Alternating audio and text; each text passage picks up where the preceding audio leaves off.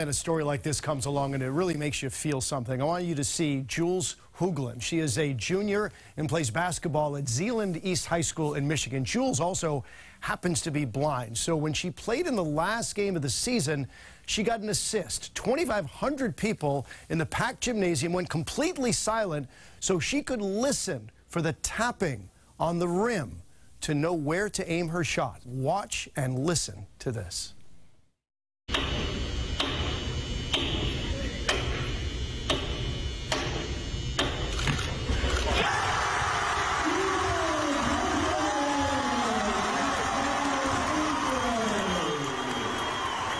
Well, it gives you goosebumps, doesn't it? What a moment.